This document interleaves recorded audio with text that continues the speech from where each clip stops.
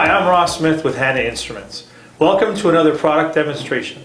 I'd like to introduce you to the HI2211 benchtop meter for pH, millivolt, and temperature in Celsius. Now I'd like to show you what you receive in the box when the product arrives. Now that we've unpacked the box, I'd like to show you what we have inside. We have the HI2211 pH, millivolt benchtop meter, an instruction manual, a quick reference guide, the calibration certificate for the meter, the HI76404 probe holder with the mounting bracket, buffers and cleaning solutions.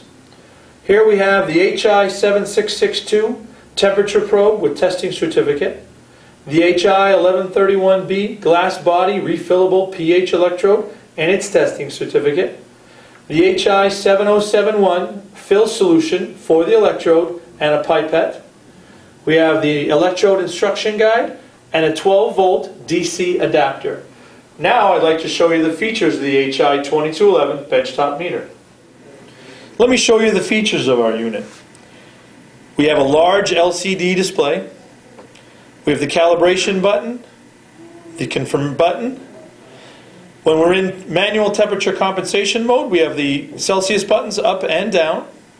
We have the range button, which will display pH and millivolt, a memory button to store the last reading, and a memory recall button to pull up the last reading.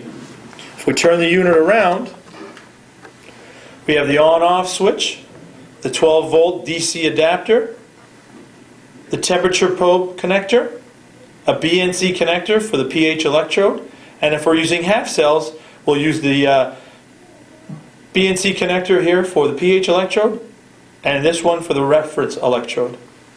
Underneath, we have two screw holes for the mounting bracket for the pH probe holder. Now, I'd like to turn this unit on for you. We've connected the probes to the meter. We're ready to turn the unit on. At the moment, we're in manual temperature compensation mode. You can see the flashing C. In this mode, we can increase or decrease the temperature as necessary. When we connect the temperature probe, it automatically turns to automatic temperature compensation, and the C is no longer flashing. The range button will allow us to see it in pH or millivolt using the pH electrode. We can also use an optional ORP electrode. The memory button stores the reading, and the memory recall button pulls up the last reading stored.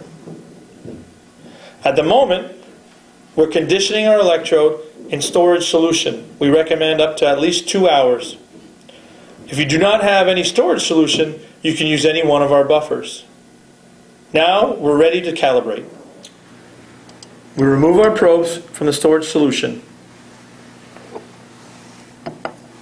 We rinse them off with deionized water and place them in pH 7 buffer.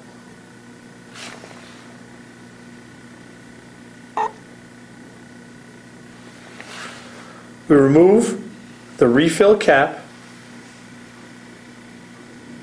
This creates positive head pressure and allows the electrolyte to flow through the junction, creating a faster response time. We hit the cal button and we turn on the magnetic stir.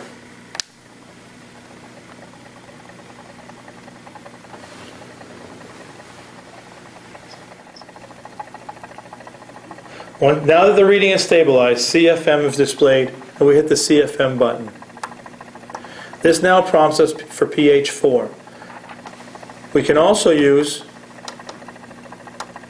pH 9 or 10. In this case, we're measuring a sample in the acidic range, and we'll use pH 4. Turn off the stirrer. We rinse our probes again with deionized water.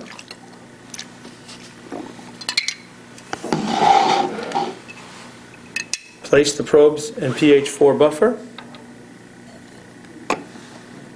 and start to stir.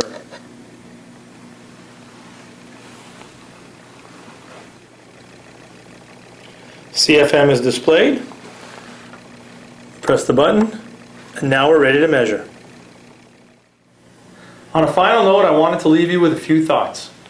Whenever you're using your pH electrode, remember to remove the fill cap. You'll have a faster response time. It's also important to maintain a conditioned electrode. You can either use a small amount of storage solution in the protective cap, you can leave it in the beaker. If you don't have storage solution, you can use any one of our buffers. Never ever use deionized water. If you have any experience with drifting or erratic readings, we do sell cleaning solutions that'll help you with that. Now, I'd like to thank you for your time.